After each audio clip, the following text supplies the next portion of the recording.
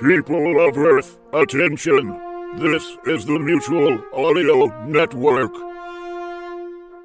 The following audio drama is rated R and is recommended restricted for anyone under the age of 17.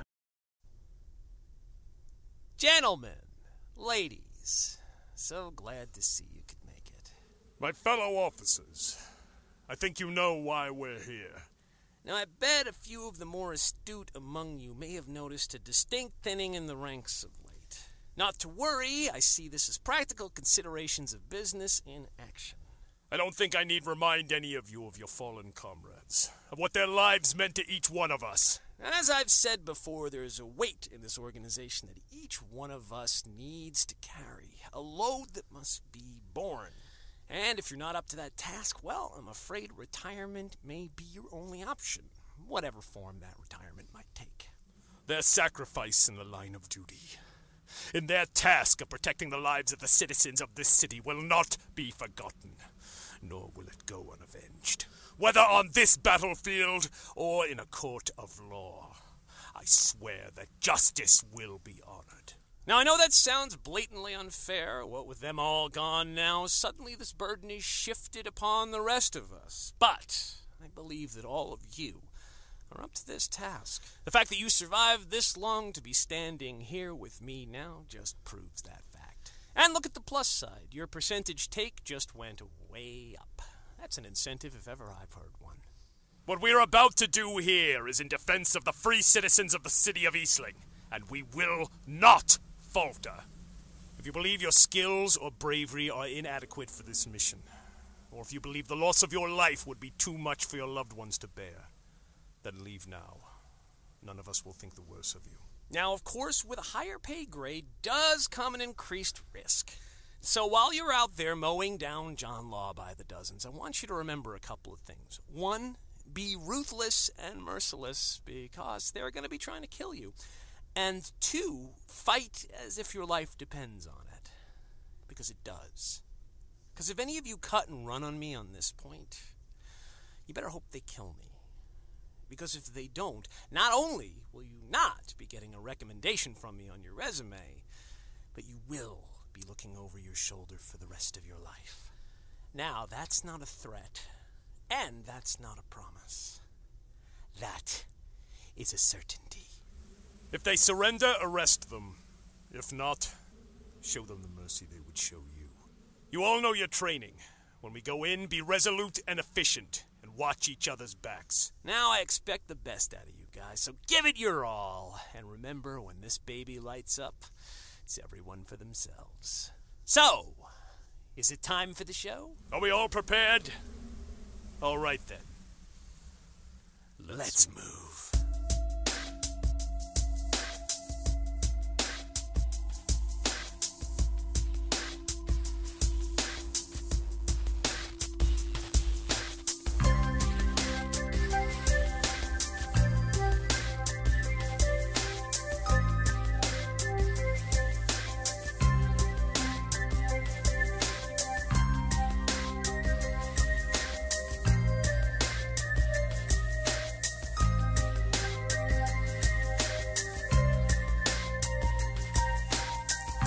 Technical Difficulties presents The Account, A Tale of the Waking World. The Snows Are Eternal, Part 14.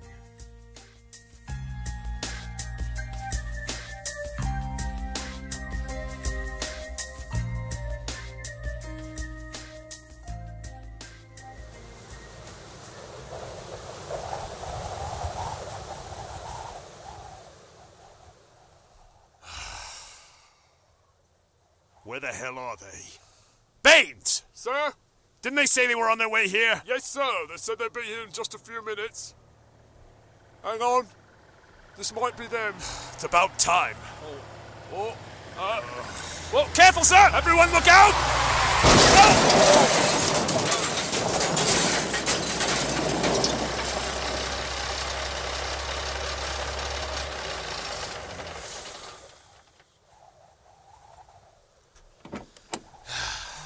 What are you two looking at me like that for? You both said you couldn't drive a stick. Actually, I said I could drive a stick. Oh, sorry. Must have misheard you.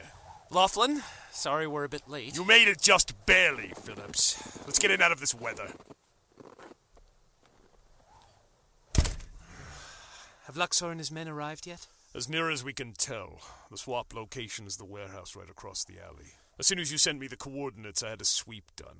Street cameras are useless in this weather, and all the security cameras inside the warehouse have been disabled. What about thermal or psychic scans? Both registered multiple occupants before they were jammed out. Whoa, we jammed a psychic scan? Was that electronic or organic? 2 of my goblin officers are trained sensitives. I thought only military and corporate espionage grade stuff did that kind of jamming. This guy's got some serious resources for a crook. He likes to collect toys. Question is he in there? If I were him, I wouldn't take a chance that big by showing up in person. Oh, don't worry, he'll be in there. He has a flair for the dramatic, and he's crazy. And I think he has a very strong desire to meet you personally, Hanover. Well, I gathered that from the invitation, but what makes it personal? I thought you were the one he was after. I am, and if he can get to me by harming you, he will, so be prepared for anything. Speaking of this meeting, this key he's after, do you have it, Phillips? I have it on me, yes. And I assume you intend on handing it over to him in exchange for Professor Samdi's life. That is sort of the intention of this arrangement. As is risking the lives of everyone in this city for the sake of one person, evidently. We are on the same side here? If half of what I've read about the angels is true, then that key is the only thing standing between this city and its total destruction. I should arrest all 3 of you, confiscate it, and have it destroyed. No need for that, Laughlin. It's yours. Hanover, the key itself is encoded into this flash drive. Take it and destroy it. Thank you, Phillips. At least that would clear your conscience of the good professor's death, wouldn't it? No. I hand this to you. I signed Clara Samdi's death warrant. I hand it over to Luxor. I may be signing the death warrant of everybody in this city, but this is all on me. This is my decision. Pass or fail, live or die. Whatever happens here, these consequences are on me. They lay on my head. So take it if you have to. Well, we think awfully highly of ourselves, don't we? It's an awfully large burden for one to carry. I can stand it. Alone if I have to. Fortunately, I don't. But I will stand. You'd better know what you're doing. Besides, at the rate the weather is deteriorating inside of Eastling, its destruction is assured either way. What about evacuation? There's got to be some kind of plan to get people out of here in case of an emergency. The weather system inside is reaching the tunnel exiting the city. We're trying to keep it as clear as possible, but it's a losing battle. Outside the city, it's even worse. The other end of the tunnel is blocked and the road is completely impassable. We've told our civilian forces to help as many people as possible into shelters. Besides, I don't think they would. When the subject of evacuation came up among the citizens, the consensus was they would stay and fight for their city. They don't know how, just that they would. It's getting awfully close to the meeting time. Right. We ready to do this? You go. My forces will be right behind you under cover of a silencer field. We got your back, don't worry. Well, no more than is necessary, I suppose. Hanover, I don't have to tell you to be careful, so see you soon. Yeah, you will.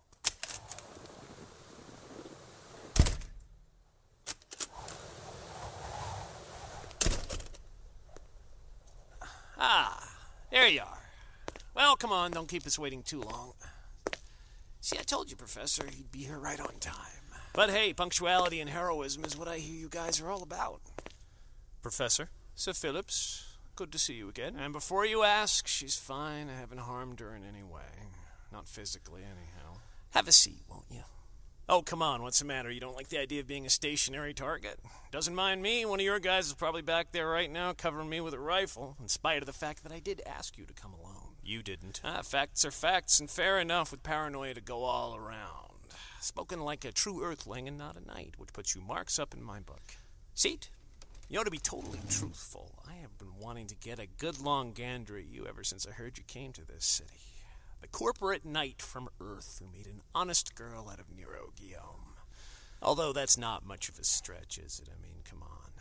All of that talent she has put to such good use. Oh, what a waste. An ethical assassin, can you believe it? I tried so hard to get her to see the light on that front, but she just wouldn't take. The entire time I knew her, I tried to drop hints about where I thought her true talents lied. Downtime, training, class, bedroom. Come on, tell me honestly, does she still do that thing where she throws her legs up onto your shoulder and grabs your head with her feet and then wraps her tail around your ass and makes you fight for it? Luxor Brant, I presume? Yeah, that's me. What gave me away? I'm sorry, I'm just a little bit confused. Are you trying to goad me with stories about how you once slept with my partner when she was, a teenager? That's kind of what I was doing, yeah. Oh. I already knew that. She told me. Oh, really? And it doesn't just burn inside of you that you have to put your cock where so many have gone before. Not even slightly. Oh, no, don't tell me. You actually grew up here in the Midlands, didn't you? Oh, that is a crying shame. You're not all honorable and prudish. You know, a proper Earthling would have totally fallen for that. That's a pity beyond pities. Yeah, well, sorry. Can we just get on with our business now, please? Have a little patience. I want this to happen at its own pace. I want your guys in position so that everybody here is ready. Ready for what? Ready for the big show. Ta-da. You know what this is? Yeah, you know what this is. It's a detonator.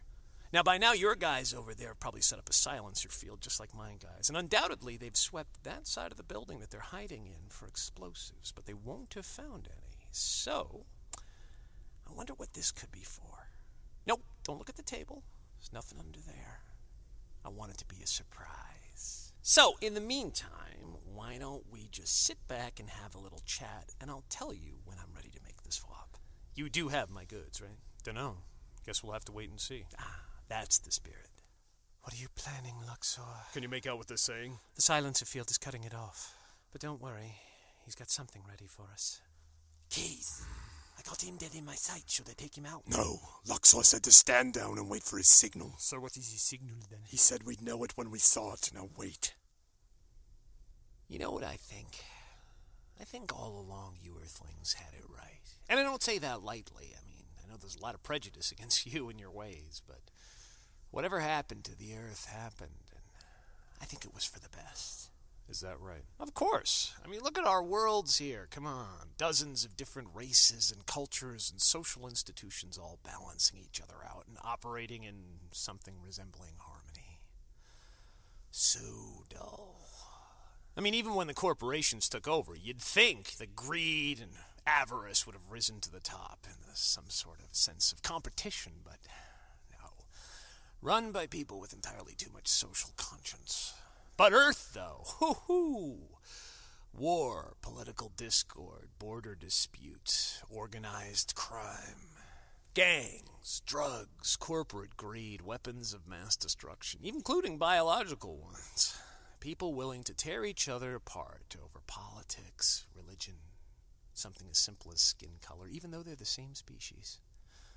Man, last of the wild frontiers. Not like here, where the best you can hope for is to go into the off-road and find a ruin or maybe some kind of monster that nobody's ever seen before to fight. No. To a guy like me, Earth is the gift that keeps on giving. So many people with so many conflicts, all of them looking for an edge, and they'll pay any price to get it. And that's where I come in. So many toys, so much magic and technology we've developed here that they would love to get their hands on Earth. And damn the consequences.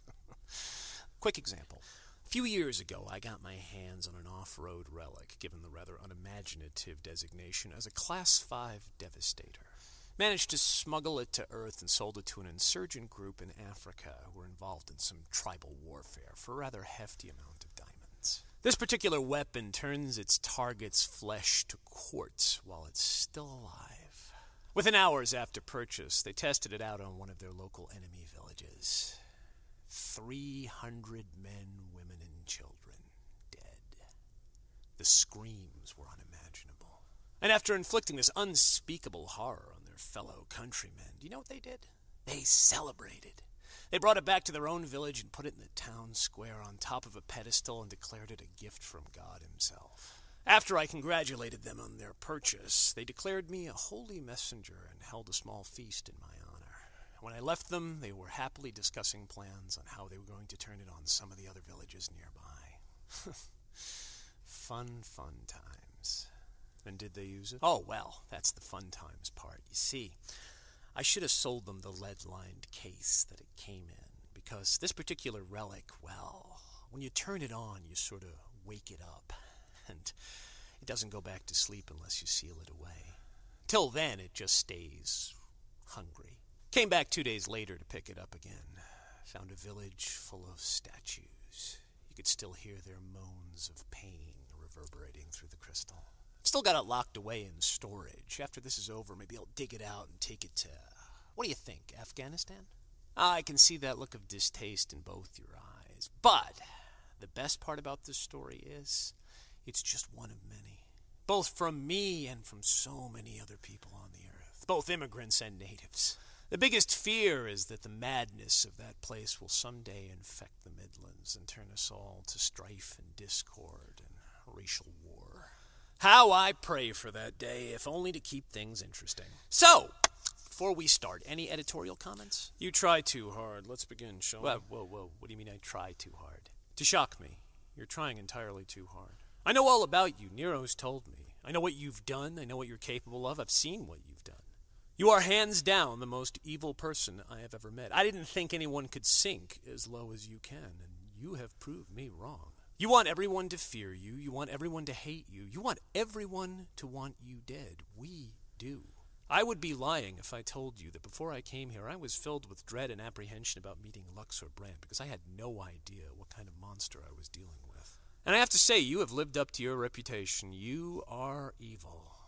What I know about your background, you were afforded every opportunity to turn out, well, good, a contributing member of society, I suppose. By sheer force of will, here you are. I thought given the opportunity, most people would turn out good, but you've proven me wrong. Some people are just evil, and you're one of them. Well, thank you very much. I don't know if any of that was intended as a compliment, but I certainly do take it as one. And then you just go on and on and on. I don't know what else you expect from me. I already loathe you, but you just keep dropping hints about what you've done and what you're going to do, what you might do, that little story, all designed to, what, make my skin crawl, give me the willies, make it worse? I don't know. You're impressive, Luxor Brand, but you must be a bear to work for, because to be honest, your act gets pretty tedious. Act? Hadn't thought of it that way. Act. Well, I'm sorry you found my performance a little boring. Maybe I should follow it up with a quick encore and lop off a piece of Professor Samdi right in front of you. Oh, you don't have to do that, because if you so much as twitch in her direction, I will unleash a night's attack on you so powerful, it will liquefy your internal organs. And I don't care how many guns you have pointed at me. I don't care if there's a bomb under this desk. I don't care if it's the last act I make in this life. I will do it before you take 2 steps. Really? So, what's stopping you? The sadness in her eyes. Come again? The depths of sadness and despair in Nero's eyes every time she talks about you. The loneliness in her heart. The love that she keeps locked away that I can never penetrate or erase. The knowing that if not for her ethics or for the loyalty she feels to her family, she would cast aside her weapons and run into your arms and try to save you from yourself. It's that sadness that holds me back. Really? Well, so that's how Nero feels about me, huh?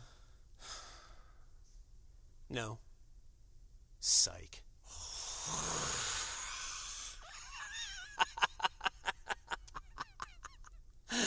Oh, I like you.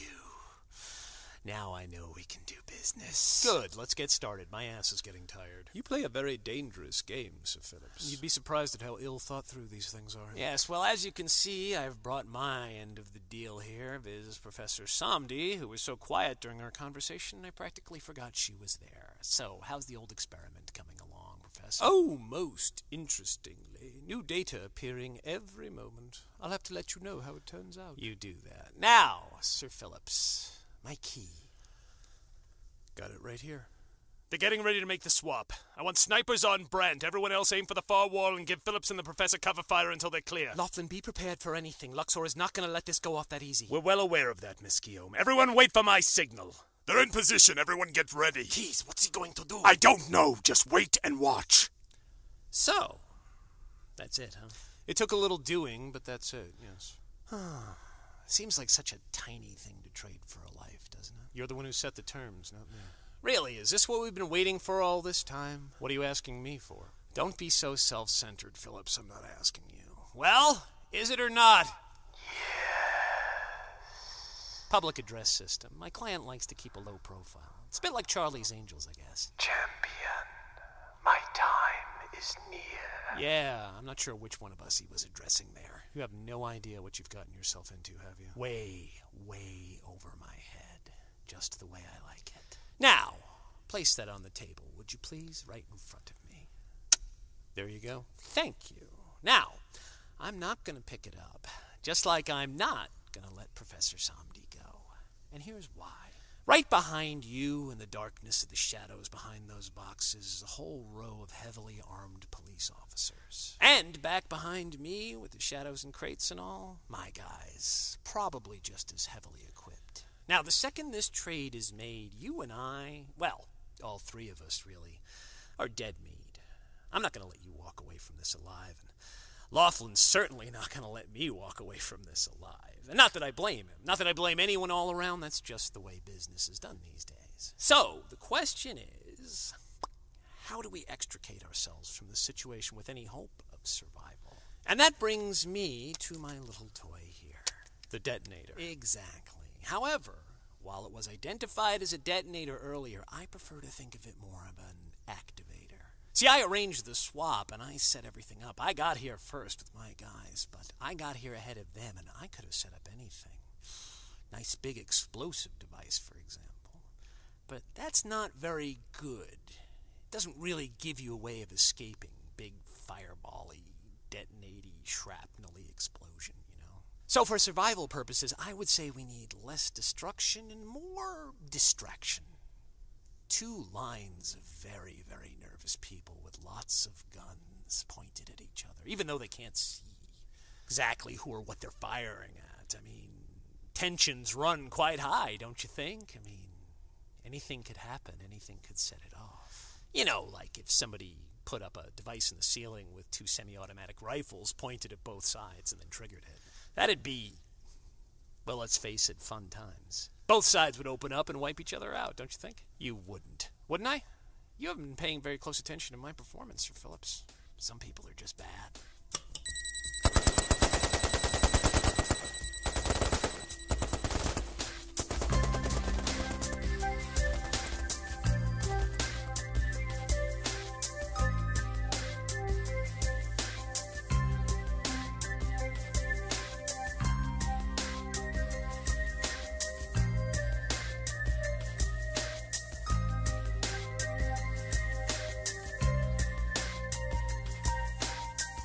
You have been listening to The Account, A Tale of the Waking World.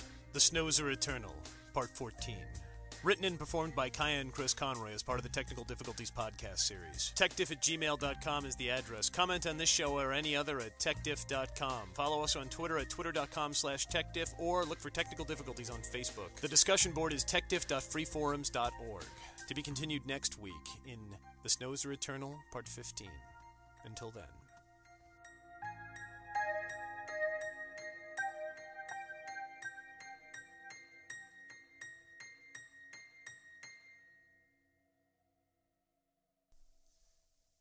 Meanwhile, back on the home front, here's some information that you can use. I'm way behind on mail, but I've got to catch up with some people. Somebody sent in a brilliant idea regarding to the Advent calendar, and that is that if I can't do all 25 days of the Advent calendar because I haven't finished the account, and especially since the account is ramping up towards its finale, which I'm going to try and get done by the end of November. Anyway, if all of that fails and I don't get it done by the end of November, somebody suggested to me, instead of doing 25 episodes of the Advent calendar, why not do the 12 days of Christmas? And I thought, oh, that's a brilliant idea, and it never occurred to me. Here's the weird thing about the 12 days of Christmas, though, which I'll probably reiterate for those of you who, are there at the time. The 12 Days of Christmas actually starts on Christmas and goes through the beginning of January. Well, that's not going to work. Screw that. But I may do 12 episodes as 12 Days of Christmas. Maybe not the 12 Days of Christmas, but 12 Days of Christmas. It works. People know what that is. The general consensus, though, was that people would rather that I continue the account until it's over than stop it just as it's finishing up and pause it to do comedy. They'd rather I finish it. So I'm going to do my damnedest to have the story done by then. Right now, if this were like a movie, we'd be entering the final lap, such as it is. So I can't see it going more than I don't know, maybe 3 more episodes. I hope, but we'll see. We'll see. I know how it's going to end. I'm just wondering how long it's going to take to get there. But I've also learned in the past that the best thing to do at this point is to just kind of forget things and gallop forward, and that's what I plan on doing. That's all I have to say to people. I have a lot of really, really great Gmails from folks at techdiff@gmail.com. Thank you so much for sending your opinion and for sending me any other advice. And I've really got to catch up with stuff. I've been really lazy about the mail. So if you've sent me a mail and I haven't responded to it, I do apologize. I will get to. I'm literally a few months behind at this point. So I'll check up with. I'll get that going as soon as possible. And coming in the next year, well, you know what? I'll tell you all about that later. I got some cool things coming up in the next year, and it's going to be a lot of work. All right, talk to you guys next week. Bye. Madison is on the air. Do you love old-time radio? Yes! You know absolutely nothing about old-time radio. Also yes. Then Madison on the Air is for you. Follow Madison, a modern-day makeup influencer, as she zaps back into the golden age of radio. Every episode is standalone with a wide variety of genres to choose from, like detective noir. You put the dick in Private Dick. Superheroes. So I am in the body of the Green Hornet. Westerns. Saloon fight. Now this is a Western. Sci-fi. Dude, the Martian's got a freaking heat ray. Plus classic characters. Toto. Oh, I gotta get that dog into an obedience class. Really digging Dracula's OG Goth style. What if I killed freaking Sherlock Holmes? And many more. Actual old-time radio scripts adapted. It's like if the MST3K riff tracks guys were in the movies they riff. Start at the beginning or jump around to any title that grabs you. New episodes premiere the first of every month. Find us wherever you get your podcasts.